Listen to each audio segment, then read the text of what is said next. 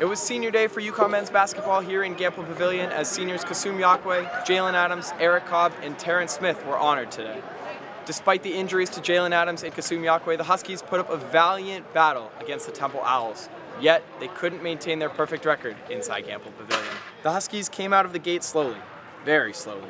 Temple jumped out to a 9-0 lead before UConn finally got a bucket. As the half continued, the offense struggled without Jalen Adams, the Huskies' leader on offense the last 4 years. Adams is still out with a knee injury. Coming off the bench yet again, Christian Vital kept UConn in the game, hitting multiple three-pointers as part of a 15-point half in which he shot 4 of 5 from deep. Josh Carlton continued his strong play, throwing down a thunderous dunk as part of an 8-point, 5-rebound half. Turnovers killed UConn momentum in the first though, as they gave it away 8 times. The Huskies were finally able to break out of their early half woes in the second, catching fire from deep. The ever-improving chemistry between Josh Carlton and Altrique Gilbert peaked again as a pass from the former to the latter gave UConn their first lead of the night at 45-43. The back-and-forth stretch continued through the half as both sides hit big shot after big shot. When Altrique Gilbert went down with a facial injury, UConn lost their de facto leader, their warrior, as Coach Hurley calls them. Hurley had high praise for the heartbeat of his team. You know, when you have a guy with a heart that big and just stands for all the right things and isn't about himself, that's why he can be the heartbeat of your team.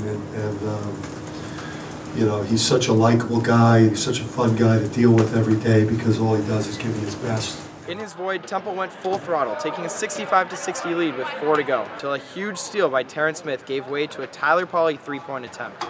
Yet, a metaphor for the season, Pauly converted just 2 of 3 after he was fouled on that attempt. The Huskies shot a paltry 54% from the line, while Temple cemented their place firmly on the tournament bubble, nailing all their free throws down the stretch and shooting 85% overall from the line, taking a tight one, 78-71. As Coach Hurley left the court, he had a message for the students and for UConn Nation. We got great fans here. I thanked them and I said, you know, when you see us next time, we will look, we're going to look a lot different, and we're going to keep getting better, and just kind of stick with us because we'll build it back to what you all deserve. It's a disappointing end to a promising first season at home for the Huskies, who lost just once here in Storrs. The Huskies will look for their first road win of the season on Sunday when they travel to East Carolina. From Gampel Pavilion for the last time this 2018-19 season, I'm Noam, UCTV Sports.